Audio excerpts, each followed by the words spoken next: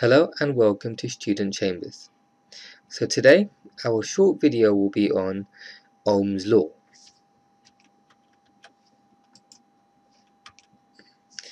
So our learning aim is for learners to have a basic understanding of the Ohm's law principle.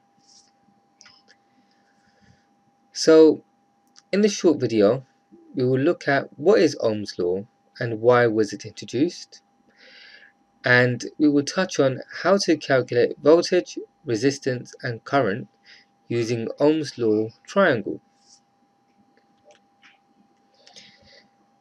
Where does Ohm's law come from? George Simon Ohms was a German physicist who discovered the basic law of electric conduction, which is now called Ohm's law. Ohm's law refers to one of the fundamental relationships found in electrical circuits. For a given resistance, current is directly proportional to voltage. So, if you increase the voltage through a circuit where the resistance is fixed, the current goes up. If you decrease the voltage, the current goes down. So if we look at that again, so if you're going to increase the voltage in a circuit where the resistance is fixed, the current will go up, and if you decrease the voltage, the current goes down. So the current is going to be following voltage.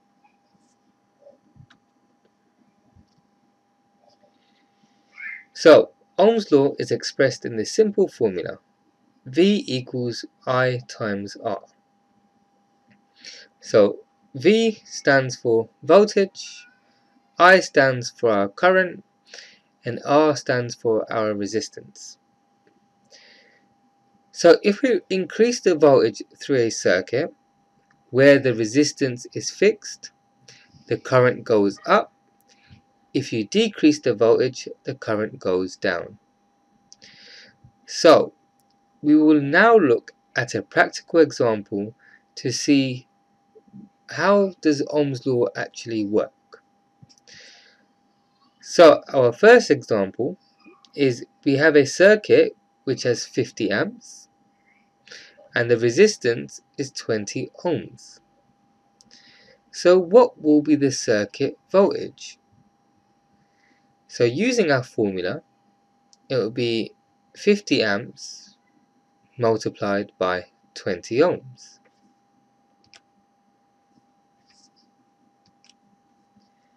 which gives us 1000 volts.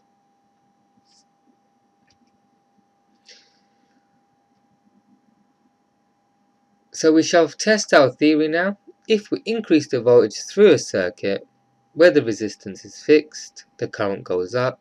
If you decrease the voltage, the current goes down. So we have the following values: 230 volts, and the resistance is fixed at 20 ohms. So 110 volts divided by 20 ohms will help us work out the current, which is 5.5 amps.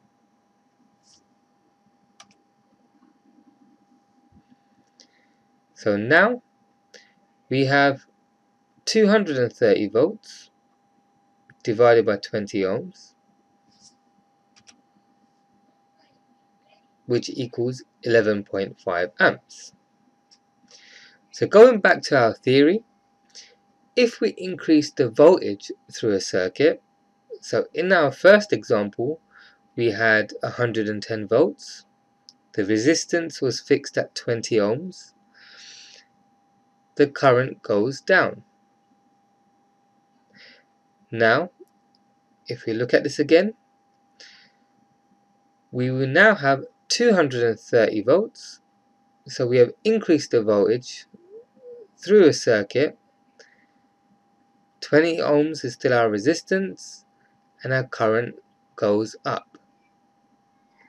So at 110 volts, when we're going to be stepping it down from 230 volts, our current goes down, and if we increase from 110 volts to 230 volts, our current goes up. So this shows that the theory is correct and how it's practically implied. The Ohm's law triangle, VIR. So when it comes for your exam revision, the Ohm's law triangle is fantastic. As long as you can remember it and you know what goes where, then you'll be able to calculate voltage, current and resistance. So if you would like to work out the voltage, that's current times resistance. If you'd like to work out current, that's voltage divided by resistance. And if you'd like to work out resistance, that's voltage divided by current. So just take a minute so you can make a note of this triangle and write it down. And you can always stop and play back this video to help you go through any sort of questions that you're not too sure about. We're going to do voltage calculating activities. You have a circuit which has 12 amps and the resistance is 3 ohms. What is the circuit voltage? If you look back at your Ohm's law triangle, if you'd like to work out the voltage, what should we do?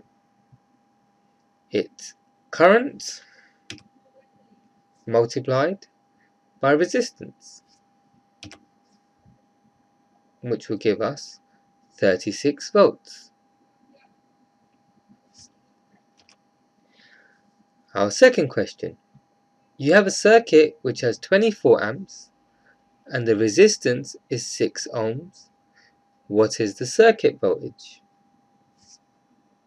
Look back at your triangle. 24 multiplied by 6, which gives us 144 volts. So, I hope this has been beneficial for you.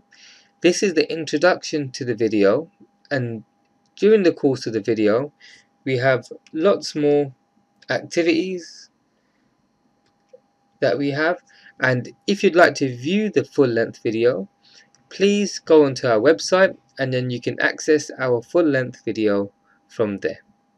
Thank you very much.